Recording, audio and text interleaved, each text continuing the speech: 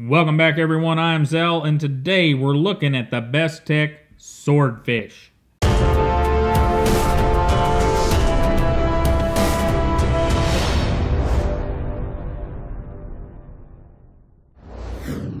Alright guys, so these swordfish. This thing is probably one of my favorites of the Bestech G10 knives. But as you guys know, I'm a fan of the WE 702. I like the 0452, the 704 from WE, and several other of those longer, thinner blades that are similar in some ways to this swordfish. So what do we get here? We get a closed length of 5.03 with a handle thickness of 0.58. Once again, I don't want to believe the calipers. It doesn't feel like over half an inch, but you know, they don't lie, it is. A closed height of a very skinny 1.18, an overall open length of 8.92, so it is a long one, and a blade length of 3.92, and an edge length of 3.86, with a blade stock thickness of 0.13 or 3.3 millimeters, and just freaking beautiful. And our grip area, for you guys with massive hands, this thing has a grip area of 4.12. And all the metric stuff will be in the pause and read card, guys, so it's all there for you to get a good look at. Now, let's get a comparison going, and this should be somewhat interesting. We have this guy, we have our Buck 110, which is obviously a smaller knife, but weighs a whole bunch more, or somewhat more. And our Rat Model 1, again, a smaller knife and weighs more, because the weight on this guy is 4.84 ounces, or 137.2 grams. So it's not a lightweight by any means, but for a nearly 4-inch blade, it's doing pretty darn well. And we'll get our Delica out here just for fun. Here's our Delica, and it looks like, you know, a teenager or a freaking tyke or something in there. There you go. And let's get a look at this blade. Now, we've got a flat, somewhat sabery grind here. And we also have distal taper from about here forward. So it's a fairly thin tip. And wedged up here, and man, this thing is messing with my lights. And just overall, a very, very beautiful blade. We've got D2 Swordfish and the model number on this side, Bestech Knives, logo and Bestech Knives on this side. Very, very nice. As we look down to it, we've got, I'm going to have to close that blade so that we can see things. There we go. We've got 2 pieces of G10, and I have not taken this knife apart, so I don't know if that is fully 2 pieces of G10 or if we've got something adhering them together, but they seem to stay right where they're supposed to be, so I'm not going to complain. Got the G10 here, 2 pieces, kind of a bolstery look there. We do have a larger backspacer than the other G10 knives, which provides us a tubed lanyard hole, and the tip-up right-hand only pocket clip, and our somewhat stylized free-spinning pivot. Now, as we've done with most of them, let's get a look at one of the screws. And there's our screw. Pretty tight in there. We'll grab another one just for fun. Fairly tight, so pretty good screws in these. And, wow, that blade is just my thing. I wish we could get the camera to do a better job with it, but it's rather shiny and the camera don't like it at all today. But very nice blade and very nice flipper tab. We can see they've done a cutout in the flipper tab, no sharp edges left, and looks very nice back here. Again, no sharp edges, no jimping on the flipper tab, and it doesn't need it in this case. And from here, we'll go to our pause and read card, and I'll be right back with you.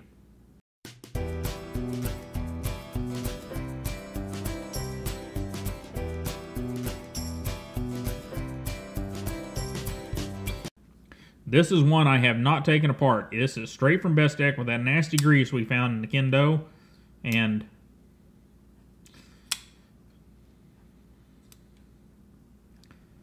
centered up perfectly.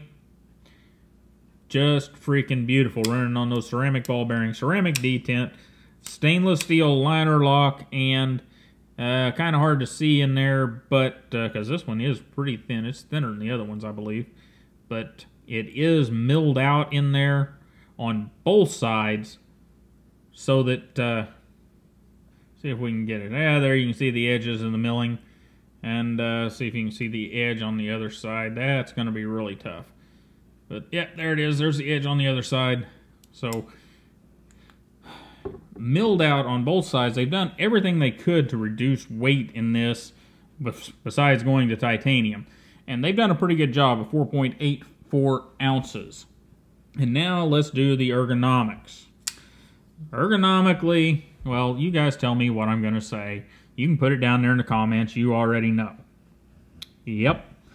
Simple handle design. And what does simple handle design equal? It equals good ergonomics. Doesn't matter what you do with the knife. Now, it is a long knife, so you got to be a little aware of that if you got really small hands or even medium-sized hands. But it's going to do what you need it to do, because there's nothing getting in the way. So let's look at a little bit of the particulars. We have a cutout. Man, that blade is just really giving us fits with the camera. We've got a little bit of a cutout right here to give you access to the lock bar. We've got some small contouring right here to let your fingers roll around the knife. And all in all, the ergonomics package here is very good. Now, is this a high grip, high tactile grip knife that, you know, you're gonna go and do all kinds of tactical stuff with? No. This is a large size EDC knife with a beautiful blade that plays hell with my cameras. And that's what you're getting, and at the price point, that is a beautiful thing. My God. $55, you're getting D2, you're getting well done G10. And well done, I mean, for $55, look how well they have put these together. I mean, it's not perfect by any means, but my goodness, at the price point, it is great. Now let's throw it in the pocket before I get all sideways about this one. As you can tell, this is my favorite of these knives. And this is the one downfall. Get her over here in the center, and we'll pop that in, and my camera is still giving me fits. There we go. This pocket clip fits pretty darn well. However, it does not do a great job with thicker pants. Say your Dickies, your Centos, your Carhartt, Riggs, 511s.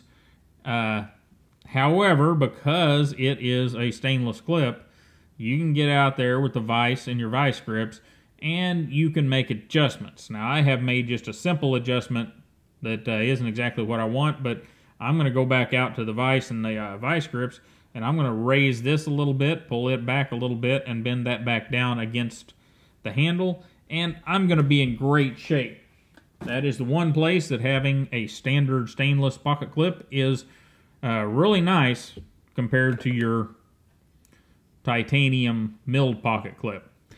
And final thoughts, boys and girls. I've already been saying it a lot, but this Swordfish, for your larger knife in a budget category or semi-budget category at around $50, $55, you're not going to do much better. This thing is freaking gorgeous. I like some of the other colors better than the one I've got here, but I like this knife so much I'm not going to fuss too much about color. It's kind of like the, oh yeah, this one here, the WE 704, it's got all the purple crap on it. Oh, well, you know, I'm not a big fan of purple, but I like the knife so much I'm not going to fuss about it. In fact, I probably ought to go sandblast all that stuff off and make it what I want. But anyhow, this is my favorite of the D2 and G10 knives that came over.